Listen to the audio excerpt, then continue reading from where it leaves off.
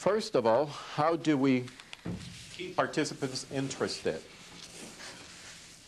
Well, they tell us that the first thing to do is to try to encourage participation from people. It's very difficult to learn anything when you're not part of the learning experience. And we can be a part of that in many different ways, not just by standing up ourselves and actually delivering part of the course. When we encourage participation in people, we're actually trying to build up their self-esteem in terms of self-confidence. And we're also trying to develop a commitment from people to completing the activities that make up the course. And also, we are talking in terms of what adult needs are met by encouraging people to participate in a learning experience or in the educational process. And that is that we all feel we need to be a part of that process ourselves. And most important, especially in our context, and because of the people that most of us deal with, we need to recognize that people bring valuable experiences to the learning environment. And that is one of those big differences between children and adults that we should always remember when we're trying to facilitate learning.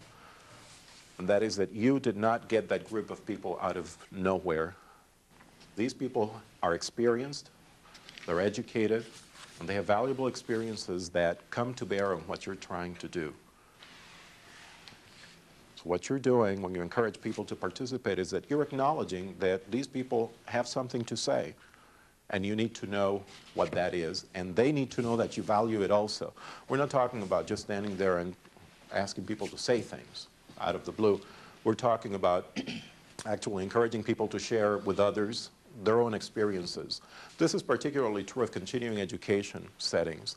I don't know how much experience you've had with that kind of thing, but one of the main problems with a lot of continuing education projects or courses in universities is that the people who teach in those courses like to do with night students and extension students the same things that they do with their day students.